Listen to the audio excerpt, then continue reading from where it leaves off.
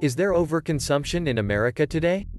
The world knows there is massive overconsumption in America. As I try to move towards a more minimalist lifestyle, I often wonder if the country would benefit from minimalism? When I was overconsuming, most of my unnecessary purchases were for instant self-gratification. I purchased it to want, not to need it. Individual want and need should be determined by the individual and not decided by me. It's a personal thing. I believe I still overconsume in the food category, but I am working on that. I still eat often for gratification and not a necessity, which I feel is out sometimes.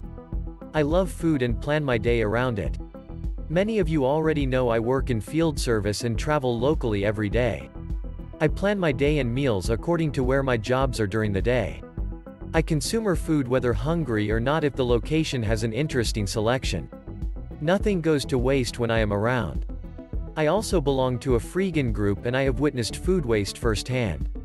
Food that was sold for top dollar hours ago could be had for free sitting in the trash.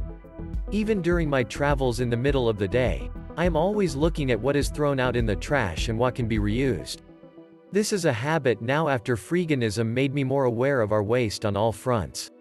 The perfectly good food and things that I witness being thrown away are staggering. Overconsumption in America numbers.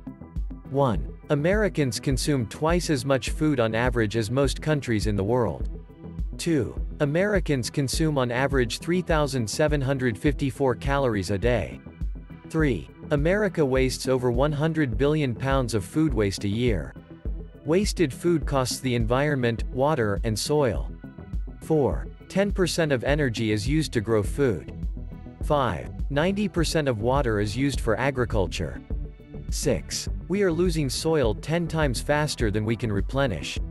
7. Wasted food is biodegradable and produces methane gas. Methane gas is 20 times more potent as a greenhouse gas than carbon dioxide. 8. It costs the country $1.5 billion annually to dispose of food waste. 9. Over 9 million people a year die from hunger and malnutrition worldwide. About 5 million are children. 10. 1 out of 8 children in the United States goes to bed hungry.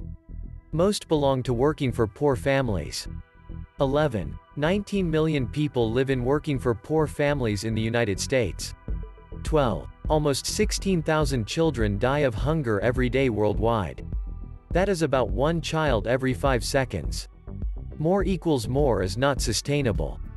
Food waste in America is just a symptom of the more equals more mentality. The average new home in the United States is 38% larger than the average new home in 1975. 80% of what we use is only used once and thrown away.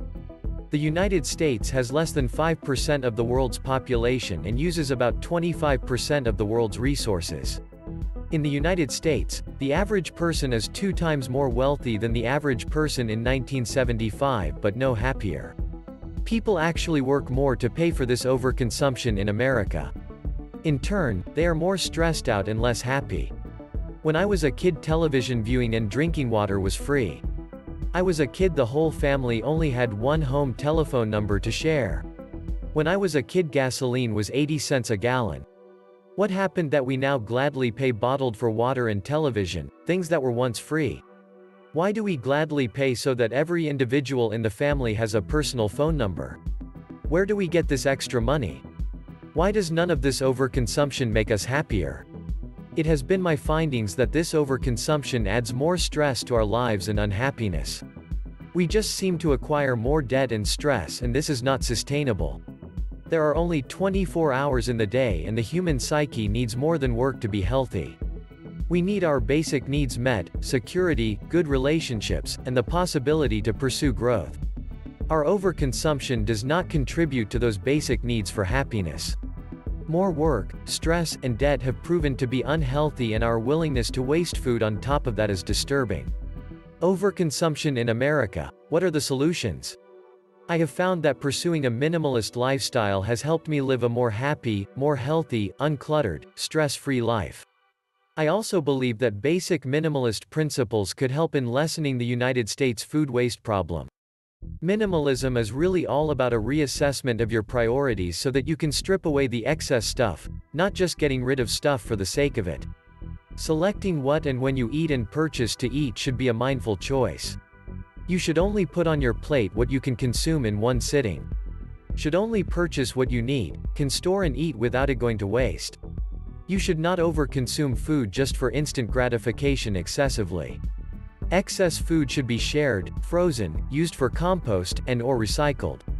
We should support locally sourced food more to combat waste. We should be more mindful to avoid having excess prepared or perishable food, and when we do have excess prepared or perishable food, there should be an established process to get this food to the hungry. It is possible that minimalist principles may lead to more excess food as less food may be consumed, but it will lessen wasted food and the excess food would be used where needed. The minimalist lifestyle is not a solution to America's food waste, as the problem is a social and institutional one.